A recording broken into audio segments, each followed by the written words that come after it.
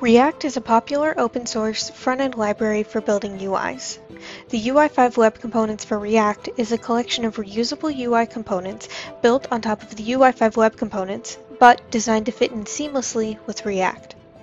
The easiest way to get started is to go to the Project Templates and Examples page in the UI5 Web Components for React documentation.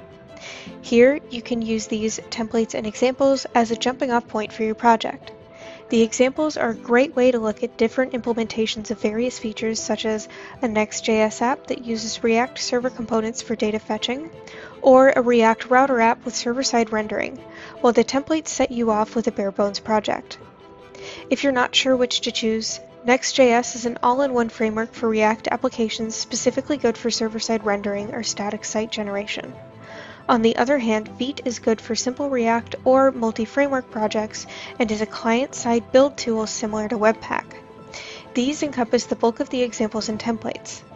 Also, there's a specific example for React Router you can check out, which is a library designed for custom routing. The installation and run instructions for each of these projects are in the README within the repos. Just click View Example and scroll down to the README. Then you would grab a copy of the template, navigate to the resulting folder, install the node modules, then run the development server. Once you see the web page, you're ready to get started developing with UI5 Web Components for React.